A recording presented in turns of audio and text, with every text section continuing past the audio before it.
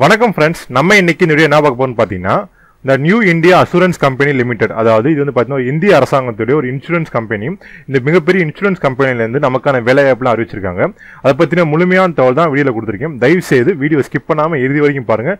கண்டிப்பாக வந்து பயனுள்ளதாக இருக்கும். இந்த கம்பெனியில் பார்த்தீங்கன்னா மொத்தம் 300க்கும் மேற்பட்ட வேகன்சி வந்து ஆட்கள் வந்து எடுக்கிறாங்க. அது மட்டும் இல்லாமல் இதுக்கான எஜுகேஷன் குவாலிஃபிகேஷன் என்ன, எலிஜிபிலிட்டி என்ன, ஏஜ் ரிலாக்ஸேஷன் இருக்கா இல்லையா, தமிழகத்தில் போஸ்டிங் எங்கே போட போகிறாங்க, இதுக்கான இம்பார்ட்டன்ட் புக்ஸ் இது போன்ற முக்கியமான தகவல் எல்லாமே வீடியோவில் சொல்லியிருக்கேன். அதனால் தயவுசெய்து வீடியோ ஸ்கிப் பண்ணாமல் இறுதி வரைக்கும் பாருங்கள். கண்டிப்பாக வந்து பயனுள்ளதாக இருக்கும். இந்த வீடியோ உங்களுக்கு பிடிச்சிருந்து அப்படின்னா மறக்காம சேனல் சப்ஸ்கிரைப் பண்ணிக்கோங்க. தவறாம அந்த பெல் ஐகான் பிரஸ் பண்ணிட்டீங்கன்னா நம்ம சேனலில் போடக்கூடிய ஒரு வீடியோக்கு நோட்டிஸ்லாம் உங்களுக்கு வந்துடும். வாங்க இன்னைக்கு வீடியோக்குள்ள போகலாம்.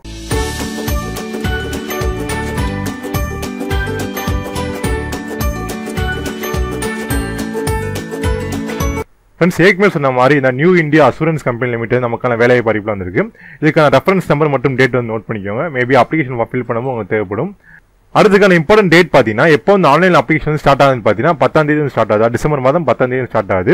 எப்போ வந்து ஆன்லைன் அப்ளிகேஷன் முடிவடைன்னு பார்த்தீங்கன்னா 26 டிசம்பர் 2012 முடிவடையுது. இதில் எதுவும் சேஞ்சஸ் பண்ணாங்கன்னா கண்டிப்பாக வீடியோ கீழே உள்ள டிஸ்கிரிப்ஷன் அப்டேட் பண்ணுறோம். தவறாமல் செக் பண்ணி பாருங்க. எப்போ வந்து ஆன்லைன் எக்ஸாமினேஷன் பேஸ் 1 நடக்க போகுதுன்னு பார்த்தீங்கன்னா 30 ஜனவரி 2019 வந்து நடைபெற போகுது. அடுத்து நீங்கள் பேஸ் 1 நீங்கள் குவாலிஃபை ஆகிட்டீங்கன்னா அடுத்து பேஸ் 2 எக்ஸாம் எப்போ நடைபெறும் போது பார்த்தீங்கன்னா பேஸ் 2 பார்த்தீங்கன்னா objective plus descriptive type paper இருக்கும். உங்களுக்கு இதை பற்றி முழுமையான சொல்லாமல் அடுத்தடுத்து பார்ப்போம். நம்ம இது பேஸ் 2 எப்போ நடைபெற போகுதுன்னு பார்த்தீங்கன்னா 2 மார்ச் 2019 நடைபெற போகுது.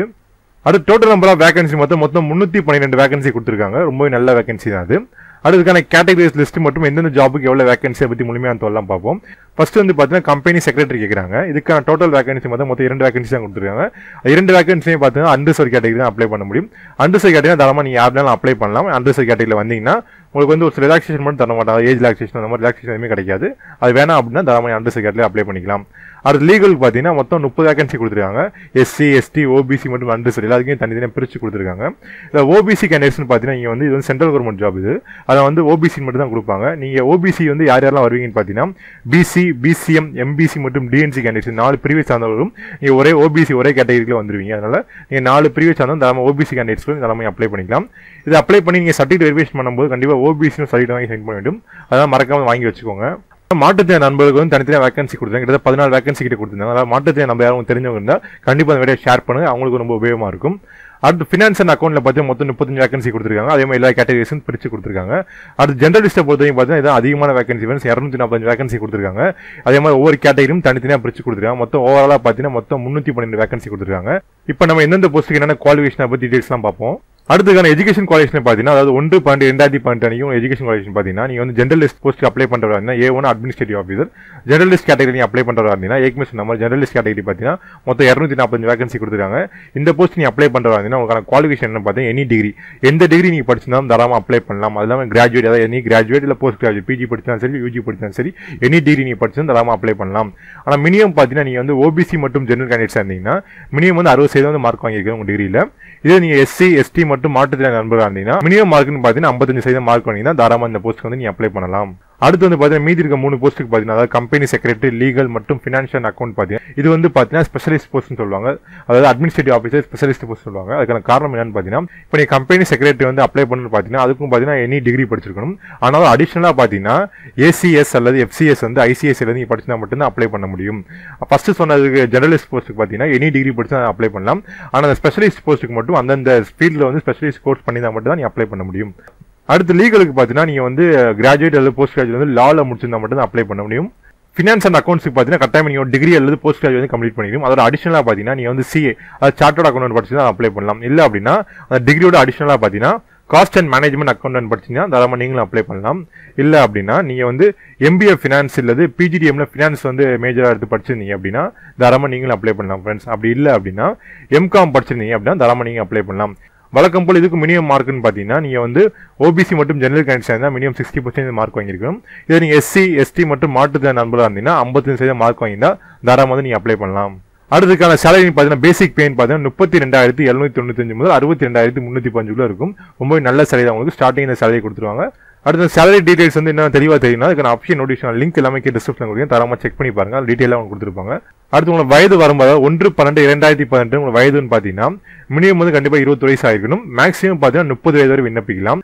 அதாவது கரெக்டாக எக்ஸாக்டாக சொல்ல போனோம்னா நீங்கள் வந்து 2 டிசம்பர் 1988 அப்புறம் பிறந்திருக்கணும். 1 டிசம்பர் 1997 முன்னாடி பிறந்தா தாராளமாக நீங்கள் அப்ளை பண்ணலாம். இது போக வந்து ஒரு சில கேட்டகரிக்கு வந்து ஏஜ் ரிலாக்ஸேஷன் தராங்க. என்னன்னு பார்ப்போம். இப்போ நீங்கள் எஸ்சி மற்றும் எஸ்டி கேண்டிடேட்ஸ் பார்த்தீங்கன்னா 5 வருடம் வந்து வயது தராங்க. இதே நீங்கள் ஓபிசி நான் கிரீமி லேயரில் இருந்தீங்கன்னா 3 வருடமும், அடுத்து பர்சனல் டிசபிலிட்டி மாற்றுத்திறன் நண்பர்களாக இருந்தீங்கன்னா அவங்க வந்து 10 வருடம் வந்து வயது தராங்க. இதே நீங்கள் எக்ஸர்சைஸ் பண்ண இருந்தீங்கன்னா இன்னும் 5 வருடம் வந்து வயது தராங்க. இது போக இன்னும் ஒரு சில கேட்டகரி எல்லாமே வயது வந்து தந்திருக்காங்க. பேஜ் நம்பர் 3ல இருக்க ஆப்ஷன் நோட்டிஃபிகேஷன்ல மறக்காம செக் பண்ணி பாருங்க. அதுக்கான லிங்க் எல்லாமே நான் கீழே டிஸ்கிரிப்ஷன்ல கொடுத்துருக்கேன், தவறாம செக் பண்ணிக்கோங்க. அடுத்து ஒரு முக்கியமான கண்டிஷன் பார்த்தீங்கன்னா நீங்கள் கொடுத்துட்டு ஒரு 4 போஸ்ட் கொடுத்துருக்காங்க. 4க்குமே நீங்கள் விண்ணப்பிக்க முடியாது. ஏதாச்சும் ஒரு போஸ்ட்டுக்கு மட்டும் தான் விண்ணப்பிக்க முடியும். அதனால ஒன்றுக்கு மேற்பட்ட பதவி விண்ணப்பிச்சிங்கன்னா கண்டிப்பாக அந்த ஃபார்ம் வந்து ரிஜெக்ட் பண்ணிடுவாங்க. அதனால எந்த போஸ்ட் நீங்கள் குவாலிஃபை ஆகிறீங்கன்னா ஒரே ஒரு போஸ்ட்டுக்கு மட்டும் அப்ளை பண்ணுங்க. அடுத்துக்கான அப்ளிகேஷன் ஃபீஸ்னு பார்த்தீங்கன்னா நீங்கள் எஸ்சி எஸ்டி மற்றும் மாற்றுத்திறன் நண்பர்களாக இருந்தீங்கன்னா நீங்கள் 100 ரூபா மட்டும் பேமெண்ட் பண்ணால் போதுமானது. இல்லை அதர் கேண்டிடேட்ஸ் மற்றும் ஜெனரல் கேண்டிடேட்ஸ் ஓபிசி கேண்டிடேட்ஸ் இருந்தீங்கன்னா இங்கே வந்து பார்த்தீங்கன்னா 600 ரூபா பேமெண்ட் பண்ண வேண்டியும். இது வந்து பார்த்தீங்கன்னா முழுக்க ஆன்லைன் மட்டும் தான் பேமெண்ட் பண்ண வேண்டியும். ஆஃப்லைனில் பேமெண்ட் எதுவுமே கிடையாது. அடுத்து முக்கியமானது பார்த்தீங்கன்னா செலக்ஷன் ப்ரொசீஜர் எப்படி செலக்ட் பண்ணுவாங்கன்னு பார்த்தீங்கன்னா மொத்தம் 3 ஃபேஸ் நடக்கும் போது ஃபர்ஸ்ட் ஃபேஸ் பார்த்தீங்கன்னா ப்ரிலிமினரி எக்ஸாமினேஷன் என்ன பண்ணுவாங்க. செகண்ட் ஃபேஸ் பார்த்தீங்கன்னா மெயின் எக்ஸாமினேஷன் இருக்கும். தேர்ட் வந்து பார்த்தீங்கன்னா இன்டர்வியூ கொடுத்துருக்காங்க. இப்போ நம்ம ஒவ்வொரு ஃபேஸுக்கான டீடைல்ஸ் என்ன, அதுக்கான பேட்டர்ன் என்ன, அதுக்கான மார்க்ஸ் என்ன, அதை பற்றி போன்ற முக்கியமான தகவல் அடுத்தடுத்து நம்ம பார்ப்போம். நம்ம ஃபர்ஸ்ட் ஃபேஸ் பார்த்தீங்கன்னா ப்ரிலிமினரி எக்ஸாமினேஷன் பார்த்தீங்கன்னா மொத்தம் 3 செக்ஷன் நடைபெற போகுது. 3 செக்ஷனா ஃபர்ஸ்ட் செக்ஷன் பார்த்தீங்கன்னா இங்கிலீஷ் லாங்குவேஜும், செகண்ட் செக்ஷன் பார்த்தீங்கன்னா ரீசனிங் அபிலிட்டியும், தேர்ட் செக்ஷன் பார்த்தீங்கன்னா குவான்டிட்டி அப்படின்னு நடைபெற போது. எல்லாமே அப்ஜெக்டிவ் டைப் கொஸ்டின் தான் ஃப்ரெண்ட்ஸ். எல்லாமே ஆன்லைன் மோடு தான் உங்களுக்கு. ஆஃப்லைனில் எதுவுமே கிடையாது. ரிட்டன் எக்ஸாமினேஷன் எதுவுமே கிடையாது. எல்லாமே கம்ப்யூட்டர் பேஸ்ட் ஆன்லைன் எக்ஸாமினேஷன் தான். இப்போ இதுக்கு என்ன கொடுத்துருக்காங்கன்னு பார்த்தீங்கன்னா முக்கியமானது நீங்கள் நோட் பண்ண என்னன்னு பார்த்தீங்கன்னா எல்லாமே செக்ஷன் மார்க் மற்றும் செக்ஷன் டைமிங் கொடுத்துருக்காங்க. செக்ஷன் மார்க் மற்றும் செக்ஷன் டைமிங் என்னன்னு பார்த்தீங்கன்னா ஃபர்ஸ்ட்லாம் பார்த்தீங்கன்னா ஓவரால் எக்ஸாமுக்கு வந்து மொத்தம் 100 மார்க், மொத்தம் வந்து 2 மணி நேரம் டைம் கொடுத்துருவாங்க. ஆனால் இது வந்து அப்படி கொடுக்கல. இங்கிலீஷ் லாங்குவேஜ்னு பார்த்தீங்கன்னா மொத்தம் 30 மார்க் கொடுத்துருக்காங்க, 20 நிமிஷம் கொடுத்துருக்காங்க. அதனால இங்கிலீஷ் லாங்குவேஜ் வந்து மொத்தம் 20 நிமிஷத்துல நீங்கள் கம்ப்ளீட் பண்ணி முடியும். இது ரீசனிங் அபிலிட்டியை பொறுத்த வரைக்கும் பார்த்தீங்கன்னா மொத்தம் 35 மார்க்கும் அதே மாதிரி 20 நிமிஷத்தை கம்ப்ளீட் பண்ணி முடியும். ஆப்டிடியூட பார்த்தீங்கன்னா அதே மாதிரி 35 கொஸ்டின் 20 நிமிஷம் கம்ப்ளீட் பண்ணி முடியும். ஓவராலாக பார்த்தீங்கன்னா 60 நிமிஷம் உங்களுக்கு கொடுத்துருக்காங்க. ஆனால் ஒவ்வொருக்கும் தனித்தனியாக செக்ஷன் டைமிங் கொடுத்துருக்காங்க. அது மட்டும் இல்லாமல் நீங்கள் ஒவ்வொரு செக்ஷன்லையும் பாஸ் பண்ணால் மட்டும்தான் வந்து அடுத்த ஃபேஸ் 2 ஆன மெயின் எக்ஸாமுக்கு நீங்கள் குவாலிஃபை ஆவீங்க. இது எக்ஸாம் பார்த்தீங்கன்னா தமிழில் கண்டிப்பாக நடைபெறாது ஃப்ரெண்ட்ஸ். இங்கிலீஷ் மற்றும் ஹிந்தியில் மட்டும் தான் வந்து அவங்க எடுத்திருப்பாங்க. சைட்லேயே கொடுத்துருக்காங்க பாருங்க. இங்கிலீஷ் லாங்குவேஜ் மட்டும் பார்த்தீங்கன்னா இங்கிலீஷ்லாம் இருக்கும். மீதி இருக்க 2 வந்து இங்கிலீஷ் ஆர் ஹிந்தியில் கொடுத்துருப்பாங்க. மொத்தம் ஓவரால் மார்க் பார்த்தீங்கன்னா மொத்தம் 100 மார்க் கொடுத்துருக்காங்க. டைமிங் பார்த்தீங்கன்னா மொத்தம் 60 நிமிஷம். கண்டிப்பாக நீங்கள் ஒவ்வொரு செக்ஷன்லையும் பாஸ் ஆனால் மட்டும்தான் அடுத்த ஃபேஸ் ஆன மெயின் எக்ஸாமுக்கு வந்து குவாலிஃபை ஆவீங்க. அடுத்து மெயின் எக்ஸாமுக்கு வந்து எவ்வளோ ஆட்களை செலக்ட் பண்ணு பார்த்தீங்கன்னா கொடுத்துருக்க வேகன்சிலேருந்து 15 மடங்கு வந்து ஆட்களை வந்து மெயின் எக்ஸாமுக்கு வந்து ஷார்ட் லிஸ்ட் பண்ணுவாங்க. இப்போ வந்து ப்ரிலிமினரி எக்ஸாம் சென்டர் வந்து தமிழ்நாட்டில் எங்கெங்க இருக்குன்னு பார்த்தீங்கன்னா சேலம், தஞ்சாவூர், திருச்சிராப்பள்ளி, திருநெல்வேலி, வேலூர், சென்னை, கோயம்புத்தூர், மதுரை மற்றும் நாகர்கோவில் மொத்தம் கிட்டத்தட்ட ஒரு 9 மாவட்டம் கொடுத்துருக்காங்க. சப்போஸ் உங்களுடைய மாவட்டம் இல்லை அப்படின்னா தாராளமாக அருகில் உள்ள மாவட்டத்தை வந்து மேக்ஸிமம் சூஸ் பண்ணிக்கலாம். அடுத்து நீங்கள் ப்ரிலிமினரி எக்ஸாம் ஃபேஸ் 1ல நீங்கள் குவாலிஃபை ஆகிட்டீங்கன்னா அடுத்து பார்த்தீங்கன்னா மெயின் எக்ஸாமினேஷன் தான் உங்களுக்கு. மெயின் எக்ஸாமுக்கான சிலபஸ் வந்து பார்த்தீங்கன்னா தனித்தனியாக கொடுத்துருக்காங்க. ஃபர்ஸ்ட் வந்து பார்த்தீங்கன்னா ஜெனரலிஸ்ட். ஃபர்ஸ்ட் ஃபேஸ் 1ல பார்த்தீங்கன்னா எல்லாமே காமனான சிலபஸ் தான் உங்களுக்கு. இப்போ ஃபேஸ் 2 பொறுத்த வரைக்கும் ஸ்பெசிஃபிக்காக பிரிச்சிருக்காங்க. ஜெனரலிஸ்ட் போஸ்ட்டுக்கு ஒன்று, ஸ்பெஷலிஸ்ட் போஸ்ட்டுக்கு தனித்தனியாக பிரிச்சிருக்காங்க. இப்போ ஜெனரலிஸ்ட் போஸ்ட்டுக்கு பார்த்தீங்கன்னா test of reasoning, English language, general awareness மற்றும் குவான்டிட்டி அப்டேட் கொடுத்துருக்காங்க. இதுக்கு வந்து பார்த்தீங்கன்னா ஓவரால் தான் டைமிங் கொடுத்துருக்காங்க. ஃபர்ஸ்ட் சொன்ன மாதிரி செக்ஷன் டைமிங்லாம் கொடுக்கல. இதுக்கு வந்து ஓவரால் டைமிங் தான் கொடுத்துருக்காங்க. இதுக்கான மேக்ஸிமம் மார்க் பார்த்தீங்கன்னா எல்லாமே 50 மார்க் கொடுத்துருக்காங்க. மொத்தம் ஓவரால் பார்த்தீங்கன்னா மொத்தம் 200 மார்க் இருக்கு. லாங்குவேஜ் வந்து வழக்கம் போல இங்கிலீஷ் மற்றும் ஹிந்தியில் மட்டும் தான் எழுத முடியும். டைமிங் பார்த்தீங்கன்னா மொத்தம் 120 நிமிஷம், அதாவது 2 மணி நேரம் கொடுத்துருக்காங்க. அடுத்து நீங்கள் ஸ்பெஷலிஸ்ட் போஸ்ட்டுக்கு வந்து அப்ளை பண்ணுறாங்க. சிலபஸ் பார்த்தீங்கன்னா வழக்கம் போல 4 பேட்டர்ன் வந்து பார்த்தீங்கன்னா ஃபர்ஸ்ட் ஜெனரலிஸ்ட் போஸ்ட்டுக்கான எல்லாமே ஒரே மாதிரி சேம் தான் அவங்க கொடுத்துருக்காங்க. 5வது மட்டும் ஸ்பெஷலாக கொடுத்துருக்காங்கன்னு பார்த்தீங்கன்னா இந்த ஸ்பெஷலிஸ்ட் போஸ்ட்ல வந்து எக்ஸாம்பிள் லீகல் எடுத்தீங்கன்னா லீகலுக்கு வந்து எலிஜிபிலிட்டி பார்த்தீங்கன்னா கிராஜுவேட் இன் லா, அதனால லா சம்பந்தப்பட்ட சப்ஜெக்ட் வந்து உங்களுக்கு கொஸ்டின் வரும். இதே நீ ஒவ்வொருக்கும் எந்தெந்த இதுக்கு எடுக்கிறீங்களோ கம்பெனி செக்ரட்டரி எடுத்தீங்கன்னா அது வந்து கொஸ்டின்ஸ் வரும் உங்களுக்கு. அதனால உங்களுடைய சப்ஜெக்ட் நாலேஜ் மட்டும் ப்ரொஃபஷனல் நாலேஜ், அந்த ஜாபை பற்றின ப்ரொஃபஷனல் நாலேஜ் எல்லாமே கேதர் பண்ணிக்கோங்க. அதுல வந்து அவங்க வந்து 40 மார்க் வந்து கொஸ்டின் கேட்க போறாங்க. இதுக்கான ஓவரால் டைமிங் பார்த்தீங்கன்னா 120 நிமிஷம், 2 மணி நேரம் கொடுத்துருக்காங்க. மார்க் ஓவரால் மார்க் பார்த்தீங்கன்னா 200 மார்க் கொடுத்துருக்காங்க. இது வந்து முழுக்க ஆன்லைன் பேஸ்ட் எக்ஸாம் தான் ஃப்ரெண்ட்ஸ். எல்லாமே பார்த்தீங்கன்னா அப்ஜெக்டிவ் டைப் கொஸ்டின் தான் உங்களுக்கு. அடுத்து நீங்கள் மெயின் எக்ஸாமில் வந்து இதை எழுதி முடிச்சணும். கண்டிப்பாக டிஸ்கிரிப்ட் டெஸ்ட்னு வைப்பாங்க. டிஸ்கிரிப்ட் டெஸ்ட் பார்த்தீங்கன்னா தனியாக ஒரு 30 நிமிஷம் கனெக்ட் பண்ணுவாங்க. 30 நிமிஷத்தில் மொத்தம் 30 மார்க் கொடுத்துருக்காங்க. 30 மார்க் என்ன எழுத போயின்னு பார்த்தீங்கன்னா லெட்டர் ரைட்டிங் 10 மார்க்கும் எஸ்ஐ 20 மார்க் கொடுத்துருக்காங்க. டிஸ்கிரிப்டிவ் டெஸ்ட் வந்து பார்த்தீங்கன்னா இங்கிலீஷில் நடைபெறும். அது மட்டும் இல்லாமல் நீ ஆன்லைன் மோடில் வந்து எழுதுற மாதிரி வரும் உங்களுக்கு. அடுத்து நெகட்டிவ் மார்க் இருக்கான்னு கேட்டீங்கன்னா கண்டிப்பாக நெகட்டிவ் மார்க் வந்து கண்டிப்பாக இருக்கு ஃப்ரெண்ட்ஸ். ப்ரிலிமினரி எக்ஸாம் ஆகட்டும் மெயின் எக்ஸாம் ஆகட்டும் கண்டிப்பாக நெகட்டிவ் மார்க் இருக்கு. அதாவது 1/4 மார்க் வந்து ரெடியூஸ் பண்ணுவாங்க. அதாவது எக்ஸாக்டாக சொல்ல போனோம்னா நீங்கள் ஒரு தவறான பதில் எழுதிங்கன்னா வந்து 0.25 மார்க் வந்து மைனஸ் பண்ணுவாங்க. 4 தவறான பதில் வந்து 1 மதிப்பெண் குறைக்கப்படும். இதே நீ ஏதாச்சும் ஒரு கொஸ்டின் வந்து விட்டுட்டு வந்தீங்க, ஆன்சரே பண்ணாமல் விட்டுட்டு வந்தீங்கன்னா அதுக்கு எந்த மார்க் மைனஸ் பண்ண மாட்டாங்க. அதனால இல்லை நான் கொஸ்டின் பற்றி எதுவுமே ஐடியா இல்லை அப்படின்னா தாராளமாக அந்த கொஸ்டின் வந்து விட்டுட்டு வந்தது ரொம்ப நல்லது. அதுக்கு அந்த மைனஸும் கிடையாது. நீங்கள் ஆன்சர் பண்ணி தப்பானா மட்டும்தான் வந்து மார்க் மைனஸ் பண்ணுவாங்க. அடுத்து ஃபேஸ் 2 மெயின் எக்ஸாம் சென்டர் வந்து தமிழ்நாட்டில் எங்க இருக்குன்னு பார்த்தீங்கன்னா சென்னையில் மட்டும் தான் வச்சிருக்காங்க ஃப்ரெண்ட்ஸ். வேற எந்த மாவட்டத்திலையும் கிடையாது. அடுத்துக்கான இம்பார்ட்டன்ட் புக்ஸ் லிங்க் எல்லாமே டிஸ்கிரிப்ஷன் தரமா செக் பண்ணி பாருங்க. புக்ஸ் எது வாங்கினா லிங்க் மூலியம் வாங்கினா கண்டிப்பாக நம்ம சேனலுக்கு ரொம்பவே சப்போர்ட்டிவாக இருக்கும். மறக்காம செக் பண்ணி பாருங்க. லிங்க் வந்து டிஸ்கிரிப்ஷனில் இருக்கு.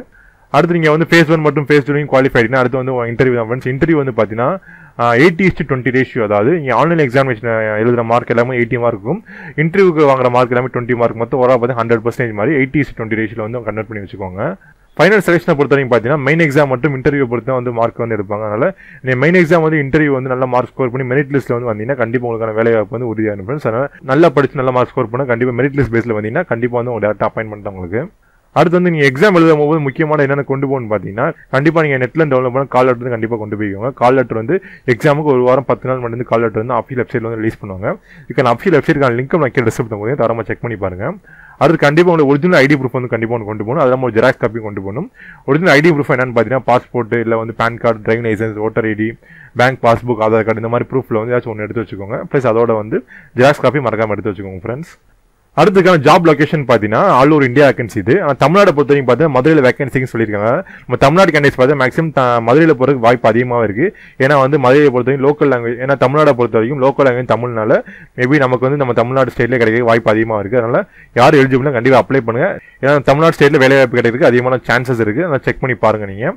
அடுத்து நீங்கள் கம்பெனி செக்ரட்டரிக்கு வந்து அப்ளை பண்ணுறீங்க அப்படின்னா உங்களுக்கான வேகன்சி வந்து பார்த்தீங்கன்னா மும்பையில் மட்டும்தான் இருக்குது. இப்போ எப்படி அப்ளை பண்ணுறதுக்கான ஷார்ட் நோட்ஸ் பார்ப்போம். ஃபர்ஸ்ட் வந்து பார்த்தீங்கன்னா newindia.co.in இதுக்கு நான் அஃபிஷியல் வெப்சைட்கான லிங்க் எல்லாமே நான் கீழே டிஸ்கிரிப்ஷன் கொடுத்து தாராளமாக செக் பண்ணி பாருங்க. இதில் வந்து பார்த்தீங்கன்னா அட்மினிஸ்ட்ரேட்டிவ் ஆஃபீஸில் வேகன்சிக்கு போட்டிருப்பாங்க. அதை கிளிக் பண்ணிங்கன்னா உங்களுக்கு நியூ ரெஜிஸ்ட்ரேஷன் அது லாகின் வரும். இப்போ நீங்கள் ஃபஸ்ட் டைம் வந்து இந்த ஜாபுக்கு வந்து அப்ளை பண்ண போறீங்க, நியூ இந்தியா ஜாப் அப்ளை பண்ண போறீங்க அப்படின்னா நியூ ரெஜிஸ்ட்ரேஷன் கொடுத்துங்க. இல்லை நான் ஆல்ரெடி அப்ளை பண்ணிருக்கேன் அப்படின்னா நீங்கள் தாராளமாக லாகின் கொடுத்து அந்த யூசர் நேம் பாஸ்வேர்ட் யூஸ் பண்ணிக்கலாம். அடுத்து நீங்கள் நியூ ரெஜிஸ்ட்ரேஷன் கொடுத்து டீட்டெயில்ஸ் எல்லாம் ஃபில் பண்ணிக்கோங்க. அதுக்கான லாகின் ஐடி, யூசர் நேம் மற்றும் பாஸ்வேர்ட் எல்லாமே வரும் உங்களுக்கு. அதை நோட் பண்ணி வச்சு அதுக்கப்புறம் திருப்பி நீங்கள் லாகின் பண்ணி அப்படின்னா உங்களுக்கான பேசிக் டீட்டெயில்ஸ், நேம், அட்ரஸ், அப்புறம் வந்து மொபைல் நம்பர், அப்புறம் மெயில் ஐடி, அப்போ உங்களோட அகடமிக் குவாலிஃபிகேஷன்ஸ் எல்லாமே உங்கள் டீட்டெயிலாக கேட்பாங்க. அது எல்லாமே வந்து கரெக்டாக கொடுத்துட்டு எல்லாமே ஒரு தடவைக்கு இந்த நல்லா செக் பண்ணி அப்புறம் மாடிஃபை பண்ண முடியாது. எல்லாமே ஓகே பண்ணி முடிச்சு அதுக்கப்புறம் பார்த்தீங்கன்னா ஃபோட்டோ, சிக்னேச்சர், அப்புறம் தம்பு இம்ப்ரெஷன் மற்றும் டிக்ளரேஷன் வந்து கேட்பாங்க. இது எல்லாமே இதுக்கான சைஸ் என்ன, அது டீடைல்ஸ் எல்லாமே அடுத்தது சொல்கிறேன் உங்களுக்கு நான். இது எல்லாமே நீங்கள் கரெக்டாக நீங்கள் அப்லோட் பண்ணி முடிச்சிங்கன்னா அடுத்து கண்டிப்பாக ஃபீஸ் பேமெண்ட் பண்ணி ஆகணும். ஃபீஸ் பேமெண்ட் பண்ணி முடிச்சுன்னா சப்மிட் பண்ணிக்கோங்க. சப்மிட் பண்ணுறதுக்கு முன்னாடி ஒரு தடவைக்கு இந்த நல்லா செக் பண்ணிக்கோங்க. சரி, அப்புறம் மாடிஃபை பண்ண முடியாது. அதனால் ஒரு தடவை இந்த நல்லா செக் பண்ணி முடிச்சு சப்மிட் பண்ணிங்கன்னா அவ்வளோதான் உங்களுக்கு அப்ளிகேஷன் எல்லாமே ப்ராசஸ் எல்லாமே கம்ப்ளீட் ஆயிடுச்சு. அது வந்து பிரிண்ட் அவுட் எடுத்து உங்களோட வெரிஃபிகேஷன் வச்சுக்கோங்க. மேபி சர்டிஃபிகேட் வெரிஃபிகேஷன் அப்போ வந்து கண்டிப்பாக தேவைப்படுது. அதனால் மறக்காம பிரிண்ட் அவுட் வச்சுக்கோங்க. அடுத்து நீங்கள் ஃபோட்டோ அப்லோட் பண்ண போறீங்க. ஃபோட்டோ அப்லோட் பண்ணணும்னு பார்த்தீங்கன்னா ஃபோட்டோ வந்து ரீசன்ட் பாஸ்போர்ட் ஃபோட்டோ மட்டும் தான் இருக்குன்னு சொல்லியிருக்காங்க. அது இல்லாமல் பேக்ரவுண்ட் வந்து ஒயிட்டாக இருந்தால் பெஸ்ட்டுன்னு சொல்லியிருக்காங்க. இதுக்கான சைஸ்ன்னு பார்த்தீங்கன்னா 20 KB முதல் 50 KB வரை இருக்கலாம். எனக்கு சைஸ் எப்படி கம்ப்ரஸ் பண்ண தெரியல அப்படின்னா அதுக்கான நம்ம சேனல் ஒரு வீடியோ பண்ணியிருக்கோம். அதுக்கான லிங்க் எல்லாமே கீழே டிஸ்கிரிப்ஷன் மட்டும் மேலே ஐ பட்டனில் கொடுத்தீங்க. தவறாமல் செக் பண்ணி பாருங்க, கண்டிப்பாக அந்த உபயோகமாக இருக்கும். அடுத்து நீங்கள் சிக்னேச்சர் வந்து கட்டாயம் அப்லோட் பண்ணியாகணும். சிக்னேச்சர் மட்டும் தம்பு இம்ப்ரெஷன், அதாவது லெஃப்ட் தம்பு இம்ப்ரெஷன் வந்து கண்டிப்பாக அப்லோட் பண்ணியாகணும். அதாவது இடது கைவிரல் ரேகை வந்து கண்டிப்பாக நீங்கள் அப்லோட் பண்ணியாகணும். சிக்னேச்சர் பொறுத்தவரைக்கும் பார்த்தீங்கன்னா சைஸ் பார்த்தீங்கன்னா 20 KB 50 KB இருக்கலாம். நீங்கள் சிக்னேச்சர் வந்து ஒயிட் பேப்பரில் வந்து பிளாக் இங்க் பெனில் வந்து தான் சிக்னேச்சர் போடணும்னு சொல்லியிருக்காங்க. இதே லெஃப்ட் தம்பு இம்ப்ரெஷன் பொறுத்தவரைக்கும் பார்த்தீங்கன்னா ஒயிட் பேப்பரில் வந்து பிளாக் ஆர் ப்ளூ இங்கில் வந்து தம்பு இம்ப்ரெஷன் வச்சுக்கோங்க. அதை நீங்கள் ஸ்கேன் பண்ணி 20 KB 50 KB வந்து கம்ப்ரஸ் பண்ணிக்கோங்க. கம்ப்ரஸ் பண்ணுறது எப்படின்னு தெரியலனா அதுக்காண்டி நம்ம சேனல் வீடியோ பண்ணிக்கோம். அதுக்கான லிங்க் கீழே டிஸ்கிரிப்ஷன் மட்டும் மேலே ஐ பட்டன் இருக்குது, தாராளமாக செக் பண்ணி பாருங்க. அடுத்து வந்து முக்கியமான பார்த்தீங்கன்னா ஹேண்ட் ரிட்டன் டிக்ளரேஷன் கேட்குறாங்க. இது ஹேண்ட் ரைட் டிக்ளரேஷன் பார்த்தீங்கன்னா ஒரு ஒயிட் பேப்பரில் வந்து கொடுத்துருக்க டிக்ளரேஷனை வந்து கைப்பட எழுதி, நீங்கள் தான் கைப்பட எழுதி பிளாக் கலர் ப்ளூ பென் தரமாக எழுதி நீங்கள் வந்து அதை ஸ்கேன் பண்ணி அப்லோட் பண்ண போறீங்க. பக்கத்தில் உங்கள் நேம் போன ரமேஷ் அப்படின்னு நேம்னா ரமேஷ் இன்னும் இனிஷியலாக அதெல்லாம் போட்டுட்டு மீது எல்லாமே அது கொடுத்துருக்க மாதிரி அப்படியே தெளிவாக எழுதிக்கோங்க. இதை வந்து டீட்டெயில் வந்து அஃபிஷியல் நோட்டிஃபிகேஷன் கொடுத்துருக்காங்க, அதெல்லாம் செக் பண்ணி பார்த்துக்கலாம். இது வந்து முழுக்க இங்கிலீஷில் மட்டும்தான் எழுதும். கேபிட்டல் லெட்டர் எழுதியாங்க ஃப்ரெண்ட்ஸ், வழக்கமாக எப்படி நார்மலாக எழுதிங்களோ அதே மாதிரி நார்மலாக எழுதிக்கோங்க. இதுக்கான சைஸ் பார்த்தீங்கன்னா 50 KB முதல் 100 KB வரை இருக்கலாம். மறக்காம செக் பண்ணிக்கோங்க. டிக்ளரேஷனை வந்து முக்கியமாக சப்மிட் பண்ண சொல்லுவாங்க. மறந்துடாதீங்க, கைப்பட தான் எழுதணும், டைப் பண்ணக்கூடாது. ஃப்ரெண்ட்ஸ் மேக்ஸிமம் ஜாப் பார்த்தீங்கன்னா அனைத்து வீடியோ கவர் பண்ணி சப்போஸ் ஒரு சில பாயிண்ட் மிஸ் பண்ண நிறைய வாய்ப்பு அதிகமாக இருக்கிறதுனால நீங்கள் அப்ளை பண்ண முன்னாடி ஒரு தடவை இந்த வந்து அஃபிஷியல் நோட்டிஃபிகேஷன் ரீட் பண்ணி முடிச்சு அப்ளை பண்ணிங்கன்னா கண்டிப்பாக உங்களுக்கு ரொம்ப இதுக்கான அஃபிஷியல் நோட்டிஃபிகேஷன் மட்டும் அஃபிஷியல் வெப்சைட்கான லிங்க் எல்லாமே கீழே டிஸ்கிரிப்ஷனில் கொடுத்துருக்கேன், தாராளமாக செக் பண்ணி பாருங்க. இதுக்கான அஃபிஷியல் வெப்சைட்னு பார்த்தீங்கன்னா newindia.co.in இதுக்கான லிங்க் நான் கீழே டிஸ்கிரிப்ஷனில் செக் பண்ணிக்கோங்க. என்ன ஃப்ரெண்ட்ஸ், கண்டிப்பாக இந்த வீடியோ வந்து பயனுள்ளதாக நினைக்கிறேன். இந்த வீடியோ பயனுள்ளதாக இருந்துச்சா மறக்காம சேனல் சப்ஸ்கிரைப் பண்ணிக்கோங்க. தவறாம பெல் ஐகான் பிரஸ் பண்ணிட்டீங்கன்னா நம்ம சேனலில் போடக்கூடிய வீடியோ நோட்டிஃபிகேஷன் அப்படி வந்துடும். இந்த வீடியோ பிடிச்சவங்க லைக் பண்ணிக்கோங்க. இந்த வீடியோ உறவினர் மட்டும் நண்பரோட ஷேர் பண்ணிக்கோங்க. இந்த வீடியோ பற்றி என் கருத்து மட்டும் சந்தேகம் இருந்தால் மறக்காம கீழே இருக்க கமெண்ட் செக்ஷன்ல கண்டிப்பாக ரிப்ளை பண்ணுங்க friends. All the best friend, thank you.